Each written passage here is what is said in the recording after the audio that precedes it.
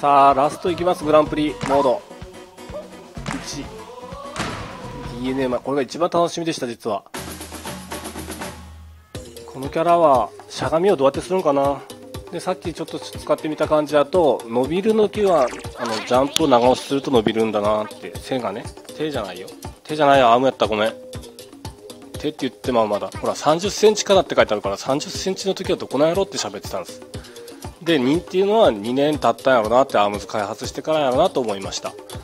アームズグランプリを見ることっていうのが可愛いんですよね。伸びながら見るんでしょうね。伸びた時は2メーター50センチ。これは X ボタンを長押ししている時のセンチですね。ちょっと外がうるさいですね。これ聞こえますかね、マイク拾っちゃいますかね。まあ拾うのもそれはそれで面白いかもしれないんで、ちょっとしばらくはこれとこれでやってみようか。これさ使いづらいなと思ったら、これ伸びた状態、背を伸びた状態、強いよ。背をこう伸ばした状態だと押しながらこうなんやね。こう伸びた状態でニョーン、これなんかいいね。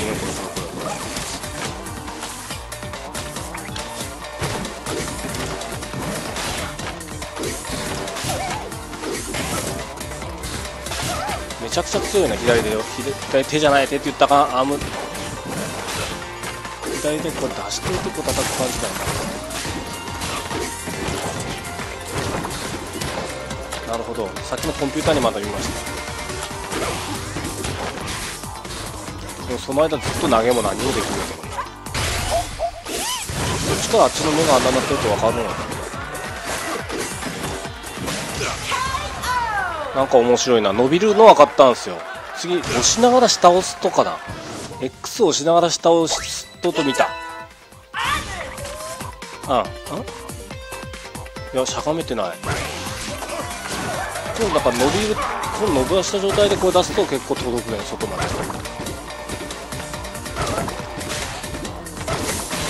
じゃあで普通のこの身長からだとあんま届かんなって思ってたんですよ。勝手にあっち近づいてきてないと、この間はずっとガードしてると。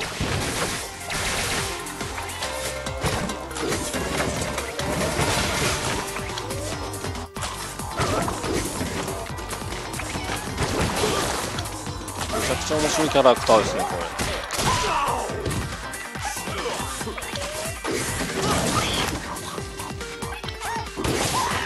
れ。しゃがみ方わからない。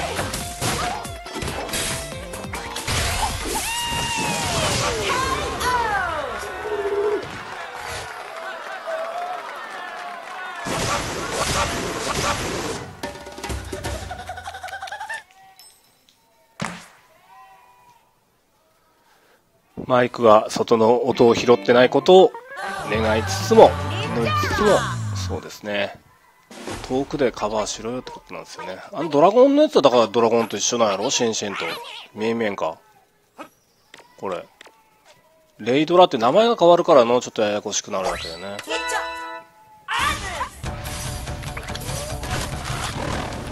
が一緒やね。あれが違うんか。分かった分かった。冷やすのレイヤーのドラゴンなんや。属性が違うんか。なるほど、だから名前が違うんや。分かった分かった。これ名前違うのややこしいって言ったらあかんな。それは僕のゲームミスです。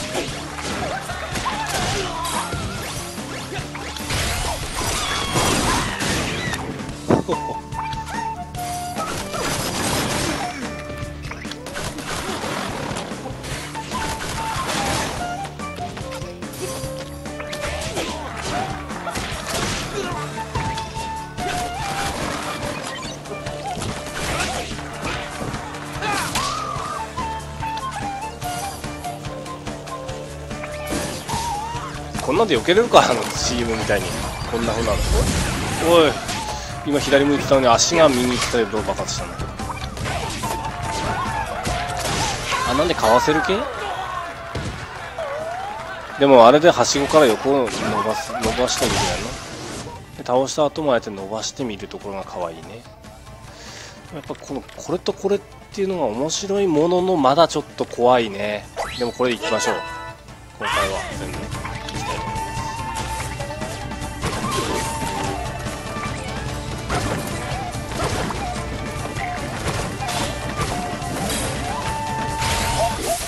す。左手どうなった？手じゃない、アーム。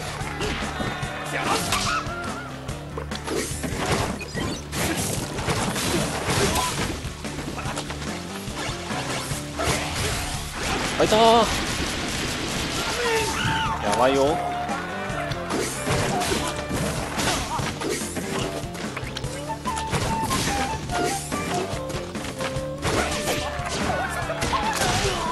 これ出した後も投げいける？いけんかった。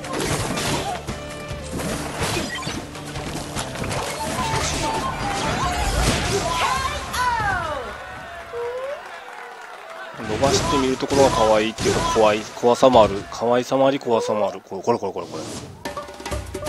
伸ばしてあいつどうなったって見るのが怖いな。あいつもう倒したん。バスケットパトロールコンビの全枚仕掛けはちょっと期待してたのに期待外れだった感はちょっとさっきの動画でありますね。あのキャラトリッキーなんかなと思ったけど、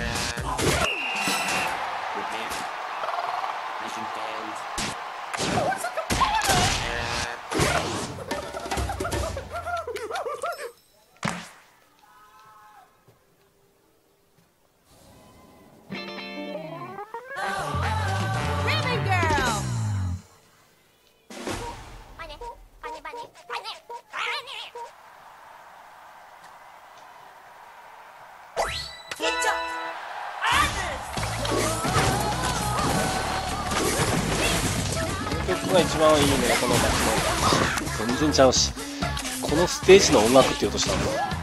バスケじゃないし、しかもバスケじゃないし、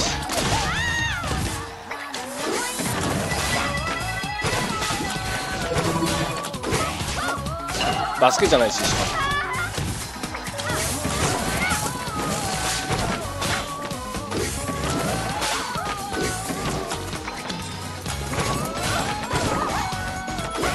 バスケじゃないし、しかも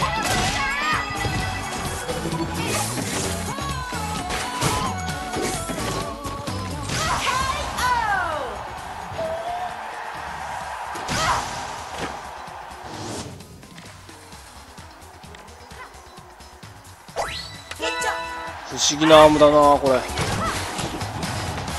アームって言えたな。バスケじゃないって言えた。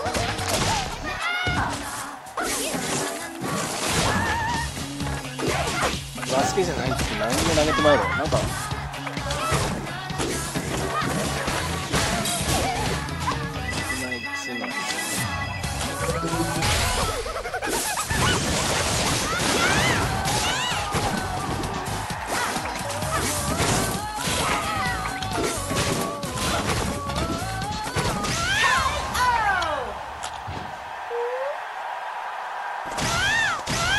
なんかアームゲットして、この左の盾みたいなやつとなんか素早いロケットランチャーみたいな2つあったら強いやろなと思いますね。右のボヨンボヨンはやっぱ難しいの使うの。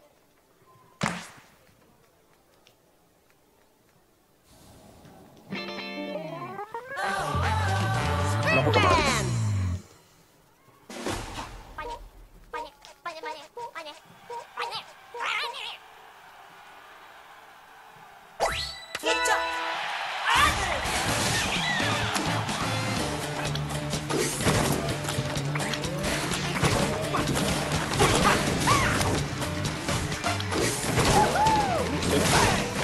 手じゃないとダメ。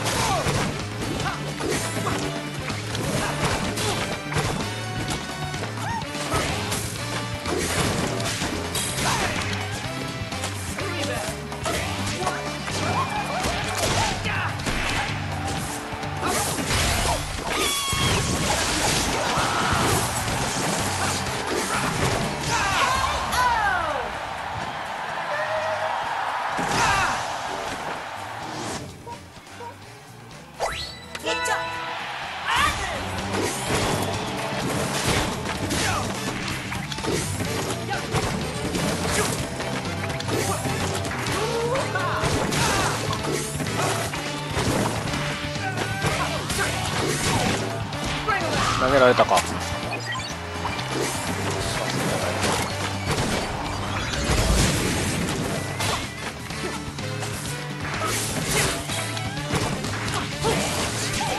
投げられたか。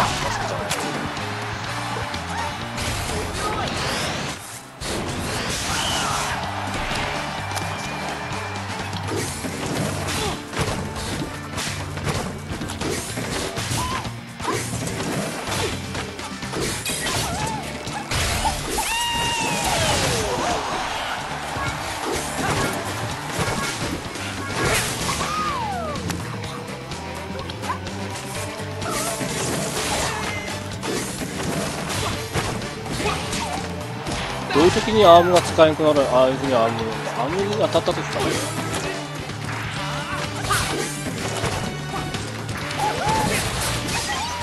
辛いなこのアーム2つ。なんか辛い。なんか辛いな。下手なだけなのかもしれない。あ、負けるわ。おー、負けるよ。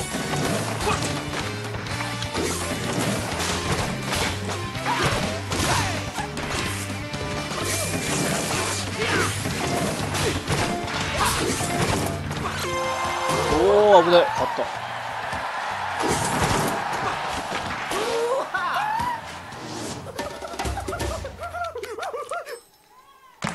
まだ一回もそんな的当てとかでは負けたものの、このレベル1では負けたことがなかったのに負けそうになったっていうのはまさかの DNA マン。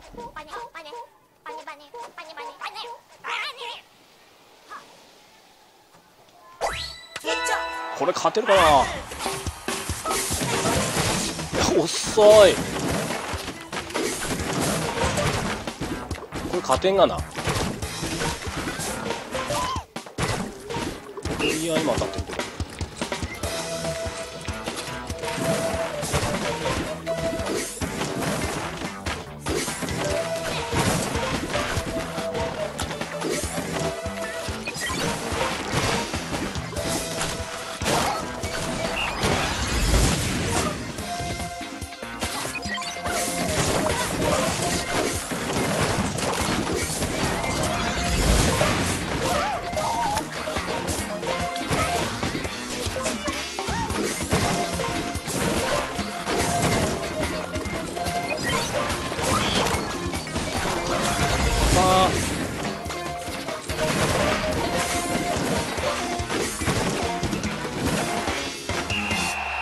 危ねえ。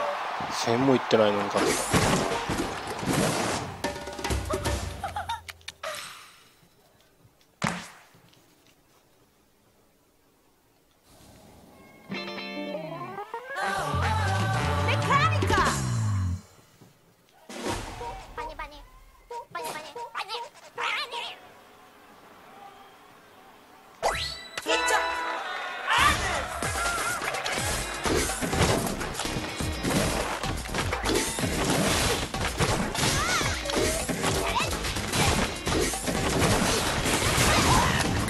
まだ全然使い方わかんねえな。ここで伸びてこうやってやってこう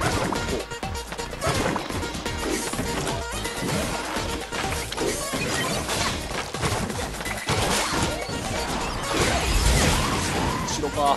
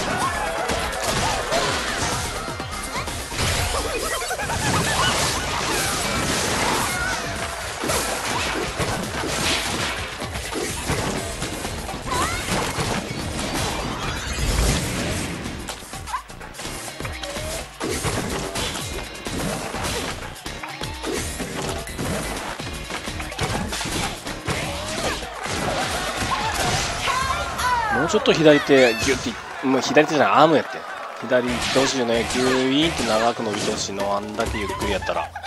でしかもゆっくりの間敵に使われた時はなんかこっちのアームが消された気がするんけど、消されてもないか、うまく抜けられて本体に攻撃食らってるか、僕は下手なだけです。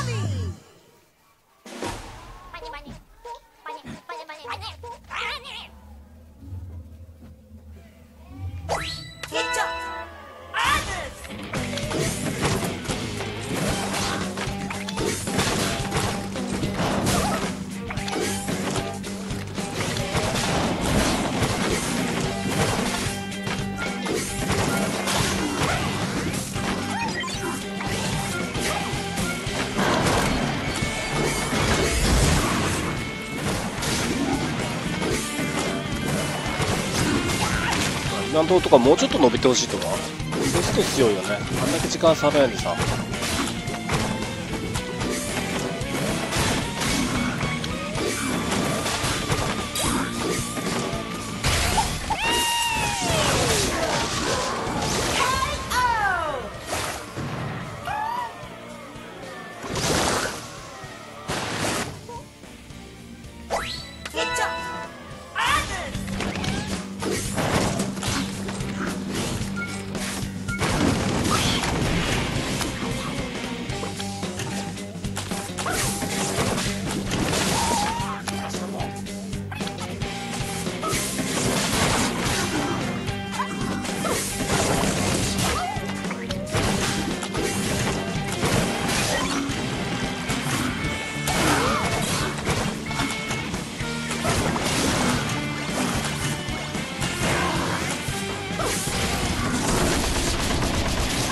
分かったんですけど、あそこバネ入ってるやな。トランポリンみたいになっ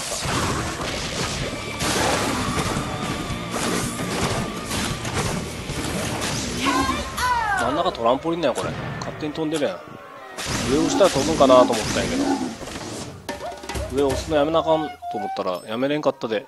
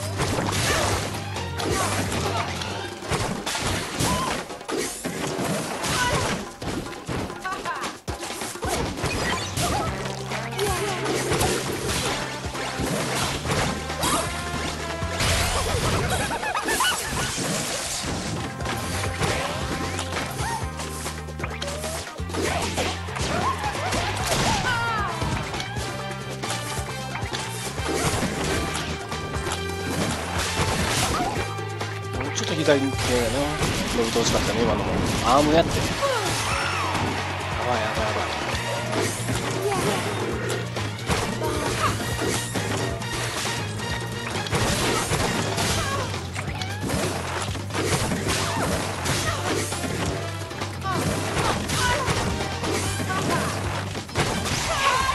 い。追い詰めると強いかもしれんなこれ。ずっとあそこに置いといてた感じ。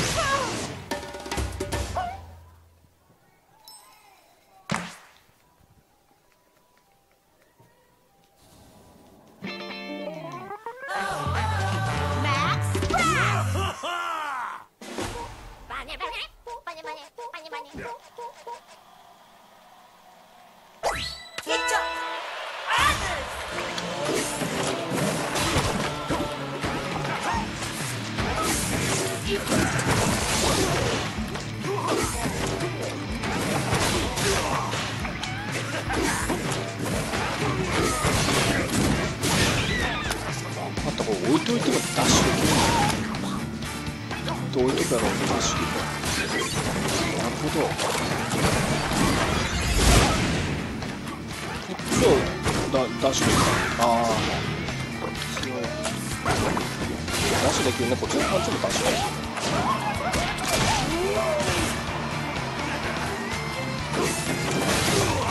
よりダッシュできる感じがする。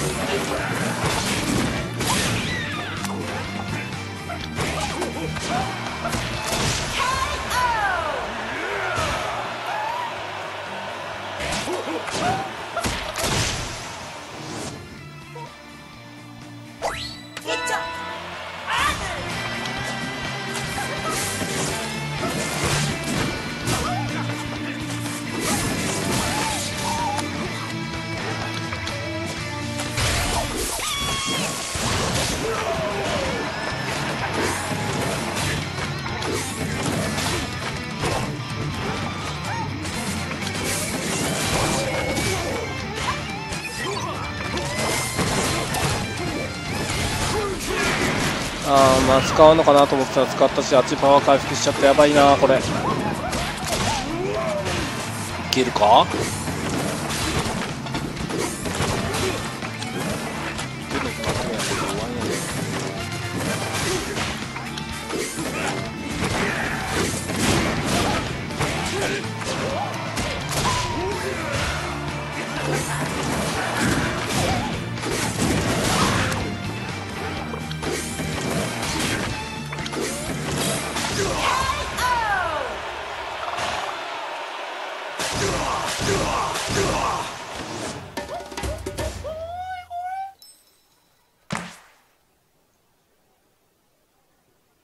これで全ての人のレベル1をクリアしたわけなんで、アームゲッターっていうのをやってみたいなと思います。次ではやってみて、一番なんかやっぱり忍者とミイラと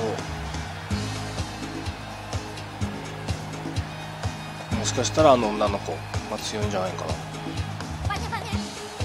分からん。でも上手い人が使ったらもっと小倉が強いっていう噂やから。